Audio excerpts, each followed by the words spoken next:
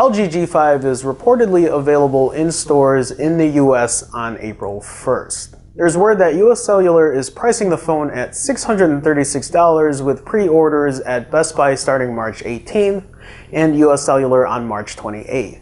I haven't heard anything yet though from the other big four carriers. LG is also hosting a conference for developers to discuss probably the specifics on how to make a third-party module for the G5. The G5 has a removable module at the bottom so you can swap out batteries easily, or add different modules like a camera grip or an aftermarket DAC. I'd love to see developers take advantage of this by making a high-end speaker or even a better camera lens for the phone. I don't know the rules or limitations LG is going to impose though, so I guess we'll see. The G5 is going to be LG's flagship phone running top-end specs. A 5.3-inch 1440p display with a Snapdragon 820 and 4 gigs of RAM, two rear cameras, a 16-megapixel one and an 8-megapixel wide-angle lens, a fingerprint reader, a micro SD slot for expandable storage, USB Type-C with Quick Charge 3.0, I think this will be a first, and again a removable battery, not something you typically see in today's line of smartphones. Plus an all-new modular design that can equip the phone with extras. What types and how many has yet to be seen by third-party developers. If the under $650 price tag is true,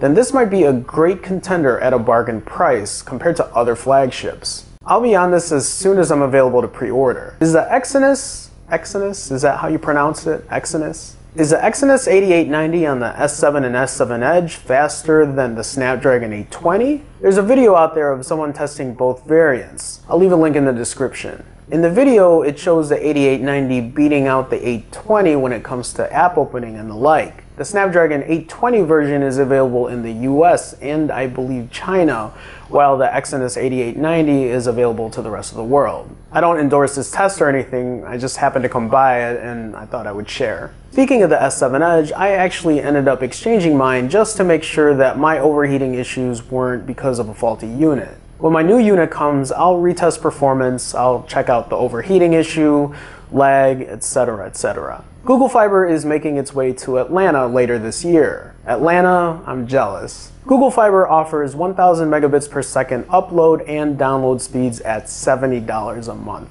$70. I pay $79.95 for 75 megabits per second down and 10 megabits per second up. That means Google Fiber is 13 times faster down, 100 times faster up, and $10 cheaper a month. Of course, now that Google Fiber is entering the Atlanta market, Comcast all of a sudden is offering 1000 megabits per second down and up for $70 a month.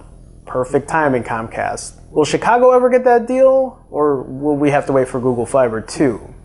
I think we know the answer to that. The funny thing is, if you want Comcast's gigabit internet plan, you have to sign up for a 3-year contract. Otherwise, you have to pay $140 a month and be subjected to a 300 gigabyte bandwidth cap. And you guys wonder why you're one of the most hated companies in America. Google Fiber, come to Chicago already. We have pizza, we have hot dogs, and we have a lot of this guy.